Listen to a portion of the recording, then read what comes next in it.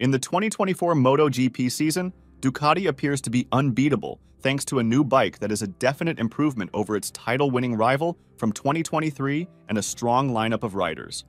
The Italian manufacturer's greatest challenges lie off the track, even as the rivalry on it can blow up. The performance advantage provided by Ducati's MotoGP bike will enable the Borgo Panigale executives to implement a cost containment strategy in order to compensate the remaining manufacturer's riders as of the conclusion of Bagnaia's 2-year contract extension to the end of 2026. Pre-season testing at Sepang and Losail revealed that the upcoming season, which begins in Qatar on Sunday, might very well be a carryover from the previous one, in which Bagnaia won his second consecutive MotoGP title. Welcome to Bike GP. Don't forget to subscribe and hit the bell icon for more updates. The Bologna-based manufacturer would be celebrating its third consecutive title and fourth overall if that were verified with any of the Desmosedici riders, since it dominated every facet of the sport. With his contract renewed and at the height of his abilities, Bagnaia takes on the beginning of the championship.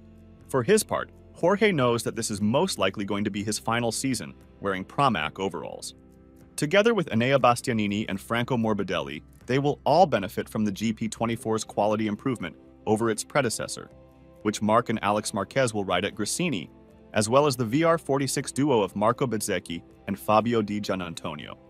Ducati is expecting that this lineup would help them become competitive once more on the track, especially because the Japanese manufacturers, Yamaha and Honda, are falling behind, and the Aprilia and KTM bikes aren't yet reliable enough in all weather and circuit circumstances. This should also enable Ducati to address one of its main internal issues, which is reducing the amount of money it spends on rider salaries. According to a senior Ducati official, the wars and conflicts that are going on are the reason why the global economic climate is not very stable right now.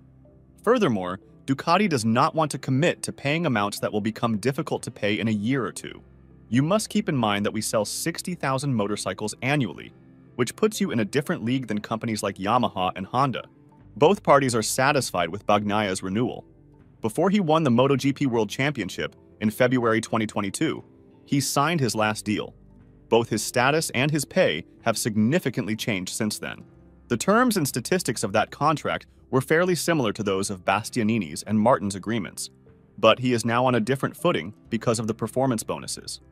According to Martin's agent Albert Valera, it is true that the basic amounts of Pecco, Enea, and Jorge were even, but what he gets is significantly impacted by the two titles.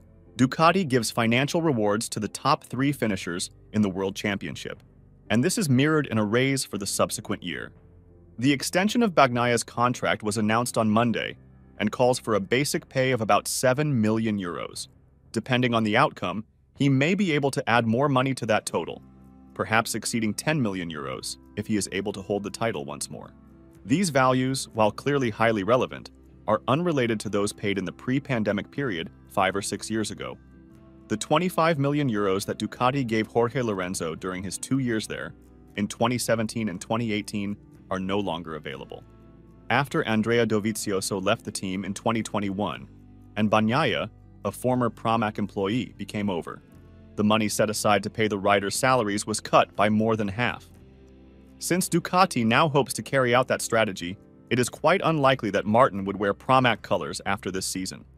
The Spaniard is the greatest example of this goal to lower the investment in riders. As the championship runner-up, he also profited from the kind sponsorship of the company that sponsors him.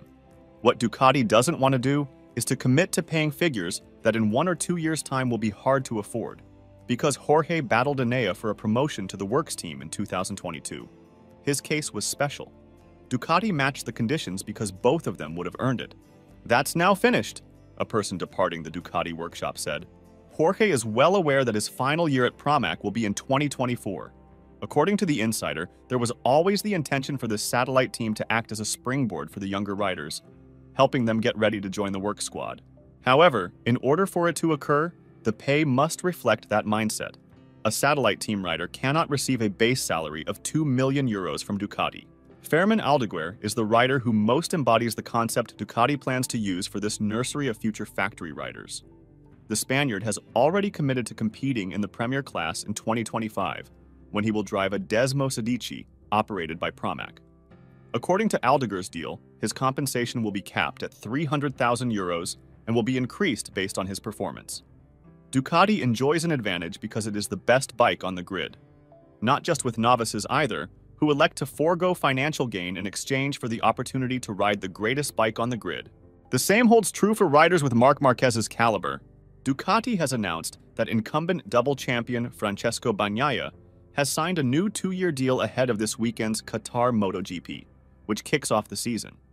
According to the anticipated agreement, the Italian, who began racing in MotoGP in 2019 with Pramac Ducati, will be stuck with a factory Desmo Sedici until at least the end of 2026. Right now, Bagnaia is trying to become the third consecutive 3-time MotoGP champion in the 4-stroke era, a feat currently held only by Valentino Rossi and Marc Marquez. "I am so happy to continue racing with the team of my dreams," stated Bagnaia. "It is an honor for me to wear these colors. It's wonderful and something to be proud of. My crew, Ducati, and all the men at Ducati course have worked together to accomplish amazing feats. We will keep working hard to be as successful as we can during the next 3 years, which includes 2024. I am overjoyed and ready to hit the track in Qatar for the first race of the year." Gigi, general manager of Ducati course, continued saying, "We are thrilled to have Bagnaia back with us for 2025 and 2026.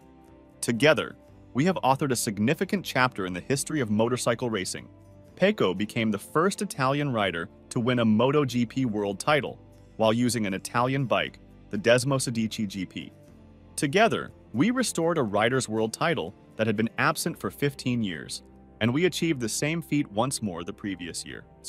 He is a 2-time world champion and has repeatedly shown that he is deserving of the number 1 on his bike's fairing.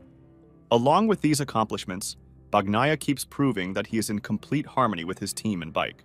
It was only natural for us to want to stay with him because of all these factors. We are therefore excited to begin this new chapter together and are sure that we can accomplish more significant goals." Bagnaia is the first Ducati rider to sign a contract for 2025, while there have been rumors that Moto2 star Fermin Aldeguer will be joining Pramac for the same year.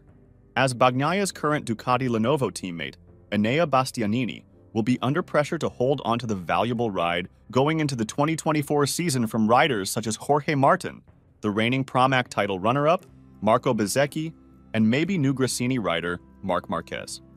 In addition to Bagnaia, the 3 MotoGP riders with definite spots on the 2025 grid are Brad Binder, KTM, Luca Marini, Honda, and Johan Zarco, Honda. Ducati will want to retain Marquez if he performs at the high level that many anticipate in 2024. This would require a move to either the factory team or the Prima Pramac Ducati squad, where he would ride the company's state-of-the-art equipment. If KTM wants to make a big signing, they may challenge Ducati, but the most likely scenario is that Marquez stays at Ducati. What are your thoughts? Let us know in the comment down below, and don't forget to like and subscribe for new upcoming videos of MotoGP. Thanks for watching!